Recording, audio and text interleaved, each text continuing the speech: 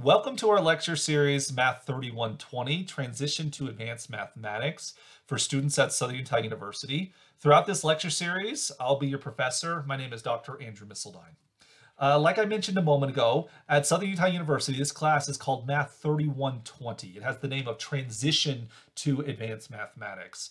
As this is the very first video in our lecture series, I think it deserves us to explain what does it mean to transition to advanced mathematics. And I'm assuming if you're watching this video or participating in this lecture series, you probably don't know a lot about advanced notions in mathematics, like logic and set theory and what have you. Your past mathematical experiences have probably been very computationally focused, that is to say. Things like calculus, pre-calculus, algebra, trigonometry, things like that. In that setting, where computation is king, a math problem looks like the following. We have a problem. We follow some pre-established process, which we call an algorithm, to solve the problem. This process involves some level of mathematical computations. Maybe we add numbers, we take the logarithm of something, we take the derivative or integral of a function, what have you. And then we present our solution like, yay, the area under the curve is 17 pi, what have you. This process I just described here is a pretty good template for solving most mathematical problems that you've probably seen before. But I should mention that that perspective of what this is what mathematics is actually quite limited. It turns out it's really just the tip of the iceberg when it comes to mathematical reasoning. And this is because mathematics is actually more than just numbers and computations, which people erroneously corral mathematics into being, oh, mathematics is about numbers, it's about computations. There's much more to it. Mathematics is more than just a list of strategies for solving difficult problems. Instead, I like to think of mathematics as a lens by which we view the natural, human, and digital worlds. Mathematics is a philosophy of how we humans interact with the world around us. Mathematics teaches us to look at the world with two perspectives in mind. We look at the world in a quantitative way and in a logical way. And those are the two tools that mathematics brings that other scientific or philosophical disciplines don't offer. We solve problems using quantitative and logical methods. Now, I'm assuming that the viewer of these lecture videos is what I would call a proto-mathematician. That is, you have some mathematical training and you want to become a professional mathematician someday. I mean, that could be that could be a math professor or a statistician, an actuary, a math educator, or a data scientist, many other disciplines as well. But many things would fall under the mathematician umbrella. But at this moment, you're watching this video because we're a proto-mathematician who desires to transition into more advanced mathematics. And as such, it's necessary for you to learn how one communicates inside of the mathematical sciences. After all, by saying mathematics is a lens through which we view the world, we must infer also that mathematics has its own culture, its own history, and its own traditions, which it does. It has all of those things. Now, the mathematical culture, I should mention, it of course is going to intersect with the ambient cultures of the human mathematicians who practice it. Humans have culture, and it can be sometimes very diverse when you compare different people together. And as such, that informs how people practice mathematicians. There are noticeable subcultures among the mathematical practitioners, some to do with their own personal heritage, and some to do with just best practices where they come from. There are many mathematical standards which one could discuss in this lecture series, and I don't want to get into all of the social science type of things. Mostly just focusing from a professional point of view. This is how the typical mathematician approaches something, but be aware that, and when I say this is the typical mathematician, there is of course some diversity in there as well. And these are all things that the uninitiated need to know as they transition to advanced mathematics. Perhaps I'm taking a long way to describe this, but to be clear, this transition that I keep on talking about means that one has to learn how to communicate inside of the mathematical sciences. Communication involves reading and writing mathematics. It also means hearing and speaking mathematics. That's how we communicate. And how do you do those four things with mathematics? There are many perspectives many aspects that we could explore as we try to understand how communication is unique in the mathematical fields. And that's the main topic of this lecture series, learning how to communicate. So while this class is called Math 3120, we might as well call it Communication 3120. Now, I actually don't know if that's a course number at SUU. If it is, this is not. I'm not really trying to change the name here. But the point is Math 3120 is how do mathematicians communicate with each other? That's what the point of this class is. Okay? And so what you're going to see in each lecture is that each lecture will be broken up basically into 3 videos. The first video is going to introduce some type of mathematical, or what we could say quantitative content, some new content that's important for the mathematical disciplines. This very first one is going to be about definitions. We'll talk about that in just a second. The second video in every lecture will then focus on some type of logical content. And then the third video will then focus on communication itself, focusing on communication skills or nuances about communicating mathematics. In particular, they'll try to be related to the topics we learned in the previous 2 videos of some kind. You'll see that, of course, as you watch through lecture 1. So the first thing to discuss in this transition to advanced mathematics is the ever important meaning of a mathematical definition. Okay? In mathematics, it is of the utmost importance that our language be precise and unambiguous. If we are to craft sound and logical, valid proofs, then we can only do this if we're certain of what the heck we're talking about, right? We can only infer truthfulness from a theorem if we know what the theorem says, if we can read the proof and be like, oh yeah, that's correct. If we don't understand what we're saying, then no one can infer any truth whatsoever. So it has to be that our language, our communication is clear. Now, ambiguity exists when a term can be reasonably interpreted in more than one way. For example, take the word bank for a moment. Bank, B-A-N-K, in the English language, of course. Now, a bank could describe a financial institution, a place where you deposit or withdraw money. But a bank could also refer to the side of a river, all right? So if I just say, what does bank mean? By itself, you don't know, because it could mean one of 2 things, possibly more, but at least means 2 things. Consider the following word, W-I-N-D. What is this word? Now, some of you might have said, this is wind, the thing that blows through the sky. But some of you might have also said it was wind, right? Is it a noun or is it a verb? How do you know how to even pronounce the word? You have to know what its meaning is just to even know how to say it. Now, in natural language like English, which we're speaking in right now, context generally is the tool to avoid these ambiguities. Like, you don't just say the word wind all by itself. You typically are going to put in a sentence like the wind is blowing hard today, or I have to wind up my key. I don't know whatever people wind up, something. But context is then king. Context gives it meaning.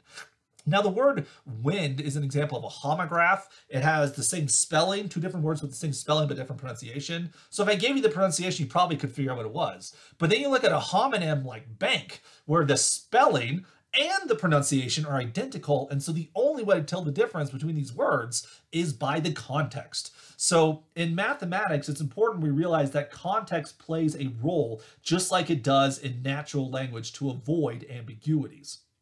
All right? Context, in mathematical language, sometimes is needed to avoid vagueness. And it's really, really important that we understand the context we use when it comes to mathematical writings. And to give us context, it often is important, often imperative that we define terms in a mathematical sense. Now, a definition is a statement that enumerates properties that the defined term possesses. Just to be clear, with the definition, because I'm trying to define the word definition right now, I know it's a little bit weird. We can only infer, from this definition, we can only infer from a definition the enumerated properties given by the definition. No more, no less. And so I've put on the screen right now 2 examples of very common early definitions that students would commonly see in a transition to advanced mathematics class. The definition of what does it mean for an integer to be even and what does it mean for an integer to be odd. Honestly, many of you probably have seen these definitions before. You know, back in primary school, we talked about even and odd numbers, but let's give it a formal definition to avoid any chance of enumeration. Avoid any chance, enumerating is not a big deal. No chance of ambiguity, that's the word I was looking for here. We say that an integer n is an even number if there exists some other number a such that n equals 2 times a. All right? So an even number, if we read it again, is an integer such that that number n equals 2a for some other integer a. That's what an even number is. If I say, oh, this number is even, then you gain this property and nothing else. So if I say this is an arbitrary even number, the only thing we know is that it is divisible by 2. That's the only thing we know about it. I guess we should also mention that for an even number, it does have to be an integer. We don't talk about even rational numbers. We don't talk about even real numbers. Because when you think of the divisibility for rational numbers and real numbers, well, everything's divisible by 2 in a manner of speaking. Because if you take the number 5, you could factor as 2 times 5 halves if you look at the rational number system. So built into the definition, we are referring to as an integer, aka a whole number, which could be positive, negative, or 0. And when we factor the integer, the two factors themselves have to be integers. One of them is 2, and one is some other integer. We don't care what that is as long as it's an integer. That gives us the definition of an even integer. Now, with this definition in hand, we will always know what an even integer means when we talk to each other. An even integer means this, nothing else. Okay, and even if I call it an even number, the definition has built into it that it has to be an integer. We can't talk about an even rational number like we said before. That would be nonsense. Nonsense, just so you know, has a mathematical meaning. Nonsense is when someone uses a mathematical definition incorrectly. To say something like, oh, 2 plus 2i is an even complex number is an example of nonsense, because describing whether an integer is even or not, it has to be an integer. A number can only be even if it's an integer. Other number systems don't have it. It's nonsense to use a definition incorrectly. We have to make sure we avoid ambiguity, but we also have to make sure we avoid nonsense. Now, conversely, an integer we say is odd if the integer n can be written in the form n equals 2a plus 1 for some integer a. Okay? So that's what it means to be odd. In particular, an odd number is just one more than an even number.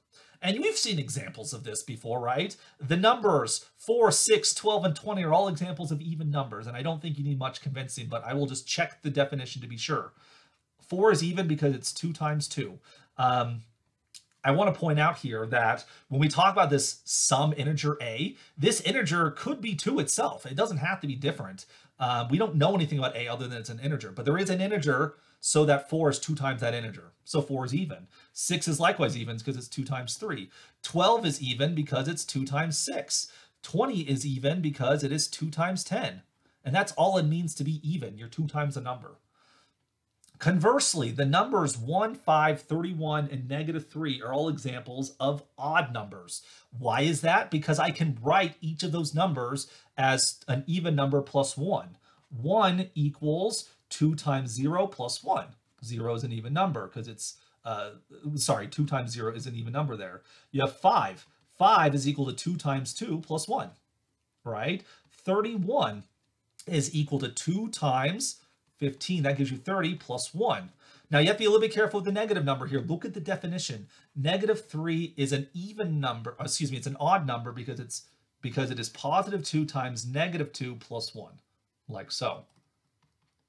-2, you take 2 times -2, that's an even number. It's -4 plus 1, it's -3. That makes it an odd number. And that's all it is to determine whether we have an even number or an odd number. When it comes to a definition, we cannot infer any property from the definition except for those which are explicitly stated in the definition, or things that we can logically conclude from the definition. But that gets into the logic side. We'll talk about that later. Let's say something about this. We'll say one thing. For example, Suppose we assume that n is an even number, then we know there exists some integer such that n equals 2a. That's the definition. We can assume that. This is an acceptable inference because it follows by definition. This is a statement you see a lot when written in mathematics. By definition. So we make an inference. We'd say something like, oh, n is even,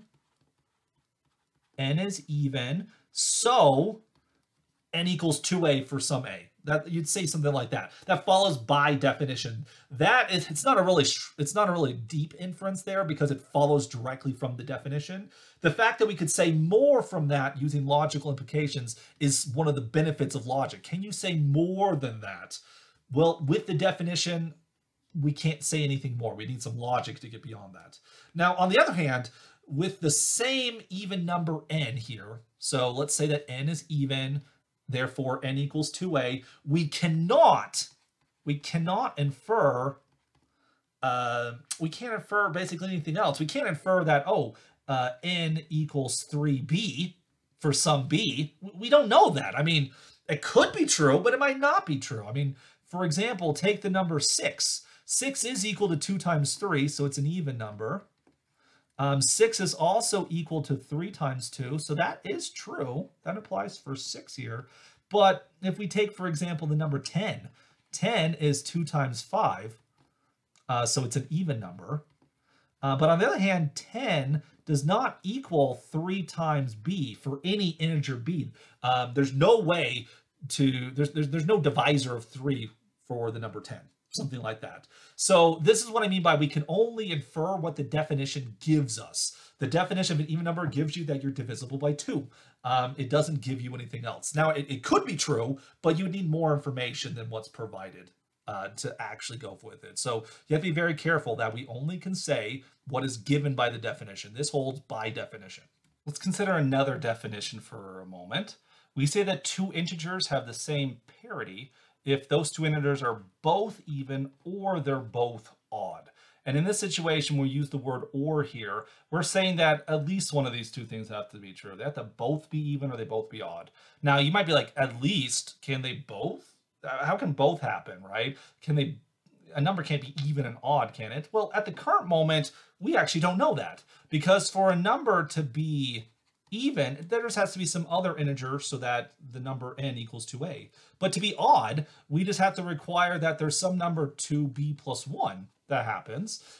Could there be different integers? Maybe even the same integer, right? Is there some integer a and b so that these things happen simultaneously? Maybe, maybe not. I mean, we probably believe that an integer is either even or odd, but at the current moment, we haven't proven such a statement. We allow the possibility that both could happen simultaneously. So when we talk about the word or here, we're saying at least one of these two things is true. And so you're the same parity if you're both even or you're both odd. All right, so the numbers 8 and 2 have the same parity because they're both even numbers. Now, if two numbers if they don't have the same parity, then we say they have opposite parity. That would mean that they're not both even or they're not both odd, which would have to mean that one of them is even, one of them is odd. So take, for example, 8 and 3. 8 and 3, they have opposite parity. 8 is an even number, it is not odd, and 3 is an odd number, it is not even, so they have opposite parity. Let's look at one more definition before we end this video. So one thing I should mention about definitions is that when we look at a definition, typically they'll be marked off with some type of header of some kind, a title, and it'll typically be like definition, so you know that the next paragraph is going to define something or multiple terms. It typically will have a numbering system of some kind. This is quite common in mathematics. Now the numbering system we have has actually got 3 numbers here. The first 2 numbers represent the chapter and section that we are drawing from the textbook. Now, our lecture series is loosely based upon the Book of Proof, which is an open source textbook about proof writing. I say loosely because, well, for many reasons, we'll sometimes use examples from the book, sometimes we'll use examples from other places. We definitely won't follow the order of the book, because after all, this is the first video and we're in section 4.2. This numbering is just to help you know where in the book these things are located. And then there's a number that tell you in this lecture, we're at item 6. So there was like 4.1, 4.2.1, 4.2.2, and this will include definitions, examples, theorems, etc. So look for these numbers from the future. You can reference a theorem or a definition like, oh, by definition 4.2.6, such and such. Another convention we often use with definitions is that the word being defined often will be written in bold. Some people like to use italics to do it. That's perfectly good. You should put something when you're putting a definition there so it's very clear that this is what we're defining so that people can find it later on if they need to check the definition. This is going to be another definition about integers. Why do we keep on defining stuff about integers? Well, I'm assuming that by watching this video, we don't necessarily have a background in advanced mathematics, so we have to use a mathematical topic that I can assume the audience knows so that we can talk about things like definitions. So we're using the notion of integers. We know what integers are, otherwise we probably wouldn't be watching this video, so it's pretty safe to make some definitions about integers. It's a good starting place. So let A and B be integers, and be aware that when I say this, let A and B be integers, the only thing I can assume about A and B is that they are integers. I can't assume anything else about them. For example, I can't assume that A and B are different integers. They could be the same one. All we can assume is that they're integers because that's what was stated, and so we can only get what the definition of integers implies.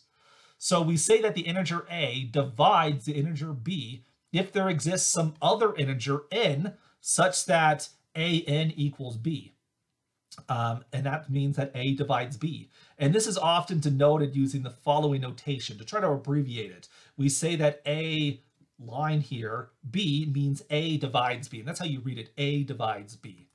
And so let's see some examples of this. Note that 3 divides 6. And this is true because 6 is equal to 3 times 2. 2 is an integer, and so there is some integer 2 in this case, so that 3 times 2 gives us 6. This gives us that 3 divides 6. Some other definitions we throw out there. If A divides B, then we say that A is a divisor of B. Therefore, 3 is a divisor of 6. Also, if A divides B, we say that B is a multiple of A. So since 3 divides 6, that means 6 is a multiple of 3. It's also true that 2 divides 6, so 2 is a divisor of 6, and hence 6 is a multiple of 2. And so putting these terms together, we can talk about divisibility of integers. It's also true that 4 divides 20, that is 4 is a divisor of 20, and that's because 20 is equal to 4 times 5. There exists an integer so that 4 times that integer gives you 20. That makes 20 a multiple of 4. Finally, though, we got to give you a counterexample here. Here's an example where it's not divisible. 7 does not divide 12. There is no integer such that 12 is equal to 7 times that integer. Now, proving that such an integer doesn't exist can be problematic, and at this moment, I'm going to kind of take it for granted. I think many of you probably will believe that 7 does not divide 12 in the integer sense, but how does one actually prove that? I mean, what if you just have to choose a really big number that you've never thought of before and it'll work? We'll get to that. Be patient, young grasshopper. We will get to that in the future. All right. Now, one other thing I want to mention before we close this video on definitions is that we talked about even numbers just a moment ago, right? We said that n is an even number. This happens if and only if. You often abbreviate that statement, if and only if. You see it a lot. If and only if. You'll abbreviate this as IFF. It's not a typo. N is even if and only if n is equal to 2a for some integer a. That's the definition. That's why we get that. So being even is exactly the meaning that you can factor n as 2 times some other integer. But when you look at this, by definition, this is the same thing as saying that 2 divides n. So it turns out even means you have 2 as a divisor. That's the same thing as this. So in retrospect, we defined even numbers first, and then we defined divisibility. But we could have done the other way around. We could have defined divisibility and then defined even to be using this divisibility notion. This gives us an example of what we call an equivalent definition. That is, you could have defined the same topic, the same concept in 2 different ways. And even though the definitions look different, it turns out that everything that's true about one is true about the other as well. These 2 definitions of a number being even, that is this statement and this statement, are equivalents to each other. And so when one has an equivalent definition, it doesn't matter which definition you use. And so which one do you choose? As your definition of even, like we use this one, which is a little bit more elementary because we hadn't yet introduced the notion of divisibility. That was a choice that we had to make. It was a convention that was made by the mathematical communicator. And that's something that we need to be aware of. It could be that as you're trying to write like a mathematical textbook or a mathematical paper, you choose one definition over another, even though we're equivalent, because one is more convenient for the other. Maybe it's logically closer to the topic you're searching for. There's a lot of reasons why one can use equivalent definitions, and we'll explore many of these in the future.